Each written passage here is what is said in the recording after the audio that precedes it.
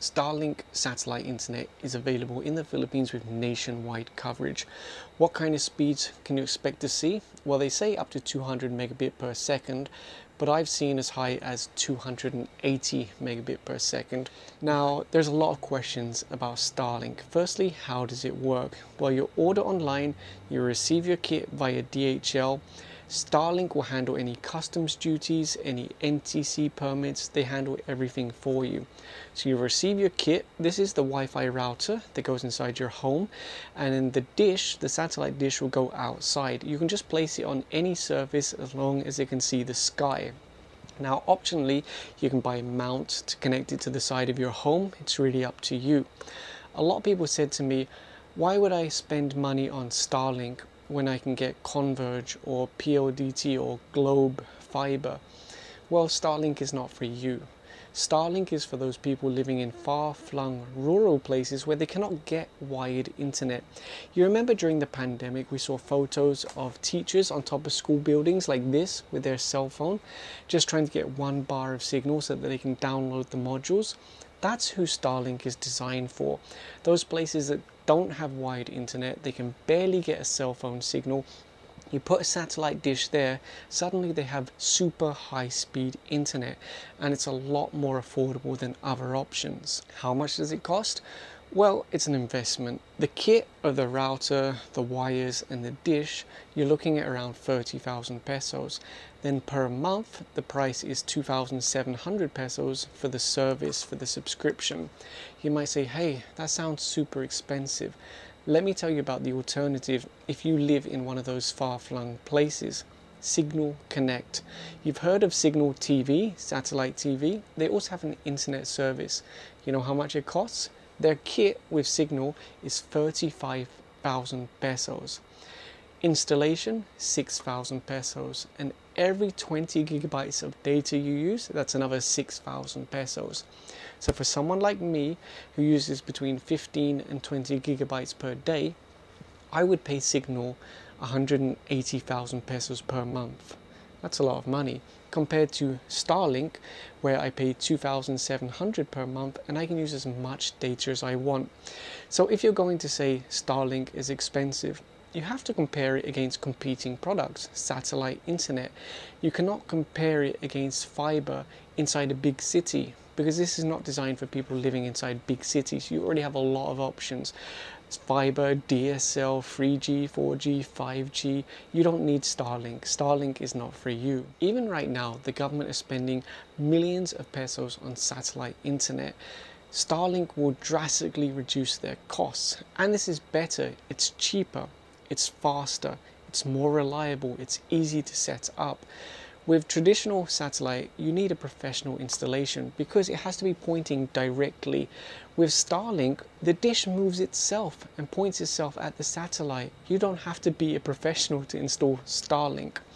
Another thing with traditional satellite internet is they only have one satellite. Starlink have thousands of satellites in a low Earth orbit. What's the benefit of that? Well, if one satellite's having a problem, your dish can just redirect itself. How can you do that with a traditional satellite internet, which relies on one single satellite? The other thing is Starlink. Look at the speed. We had over 200 down, over 20 up. Compare that to Signal, they only give you up to 15 Mbps on the download. What's the upload? I don't know, but I'm guessing it's going to be limited also. So Starlink faster, cheaper, more reliable because I have so many satellites. So I hope people can understand, because there's a lot of people commenting saying, I won't buy that, it's a waste of money, it's not worth it. It's not worth it for you because you live in a big city. You can get a wide connection.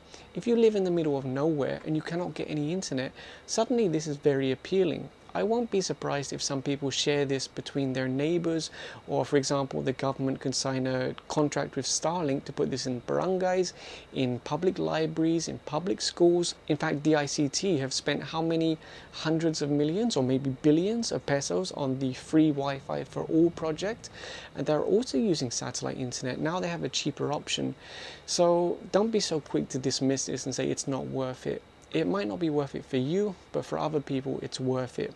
Now myself, why did I buy it? As I explained in previous videos, I want this so that I can respond to disasters, calamities, relief, outreach, things like that. So it's not really for me because I already have lots of internet options here in Metro Manila.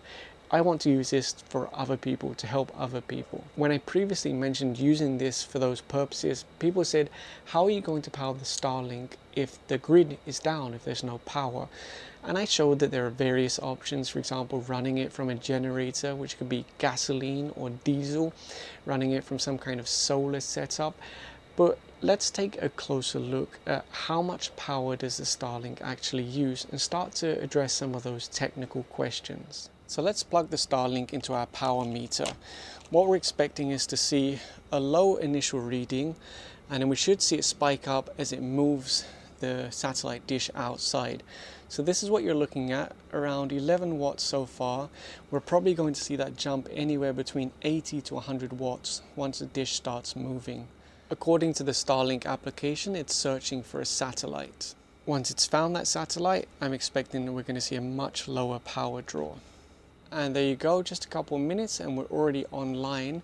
And if we check our power meter, it looks like it has dropped down significantly, somewhere around 40 watts. So in a previous video, I showed how we powered the Starlink with a solar setup using an inverter, because the thing to remember is the Starlink takes AC. There is a way to run it from DC, but it's a little bit complicated and you have to buy your own equipment. So typically you're going to use an inverter like this with your solar setup. This one, of course, is from CDR King #1. Simply plug this into your cigarette lighter socket in your car. It will convert DC to AC and we can plug our Starlink into this. Since we're inside, I would just use this battery in place of a car and I would clamp the wires from the inverter onto this. You can probably hear the fan of our inverter running right now. Let's connect the Starlink. There we go. Let's check if the light came on underneath. We have our white status light. So let's just wait for it to boot up. Right now it's just running from this tiny little battery. Of course, you could use a large deep cycle battery or even lithium. This is actually lithium. And you could use that as your backup power solution for your Starlink. There's so many options that you can explore. You can see the application says that our Starlink is booting and now it's searching. And then once it gets connected, we'll do a speed test. Of course, you don't have to use a cell phone. You could use a laptop, desktop computer. In fact, that's a common question. People say, how many devices can connect to this? Well, this Wi-Fi router supports up to 128 devices. So you can actually connect quite a lot of devices. Our inverter's not getting warm yet. This is a 300 watt inverter. So I'm pretty confident that it can handle the Starlink without any problem. So it says we're offline, but any moment, there you go, we're online. It is a little bit slower than earlier, but what I found is that usually you have to leave the Starlink for 10 or 15 minutes before you get the best speed. In fact, you can see the warning there. It says your Starlink just powered on. Network performance should stabilize after about 15 minutes. It's been around 10 minutes, so let's go ahead and do another speed test. I'm expecting to see much better results now. Yeah, there you go. See, once you give it time to stabilize, you get much better results. Now, some people have asked, how about power banks, which not only have USB, but also have an AC outlet? For example, this one from RAV Power. I'm sorry it looks so disgusting. This has that kind of rubber that goes bad after a few years, so it's sticky and icky and whatever. Anyway, it says up to 100 watts output. So let's connect our Starlink and see if it works. Okay, let's check underneath. We have our white status light has come on. We'll just give it a few minutes to boot up. Okay, it just swapped to offline and then it should say online and then we should be able to do our speed test. There you go. Again, we're expecting slightly slower speeds because it's only just turned on. But let's see what we can get. Let me frame it up on the camera. Sorry, I'm doing this handheld. Well, there you go. Immediately we're getting very high speeds. And remember, that's running from the power bank right now. How's our upload going to be? Still a little bit low, but not too bad. One of the things I want to make clear is that this power bank cannot run forever. If we're drawing 40 or 50 watts continuously, it's going to drain down. So you're still going to want to consider something like a solar setup or a generator, or even your car if you're lucky enough to have one. You cannot rely solely on a small battery like this and expect it to last forever. I just want to make that very clear. So that was a relatively short video, but I think it will answer a lot of the questions that people had. Actually, one of the things I keep seeing is, oh, the Philippine government won't allow that because it's going to compete with the existing telcos and they don't want that and blah blah blah.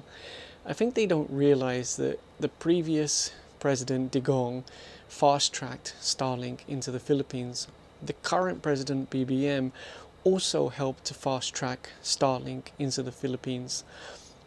Why would they try and take action against Starlink when they actively work to bring it into the country? Not just them, also the lawmakers and various other groups behind the scenes worked hard to bring Starlink to the Philippines because it will help the Filipino people.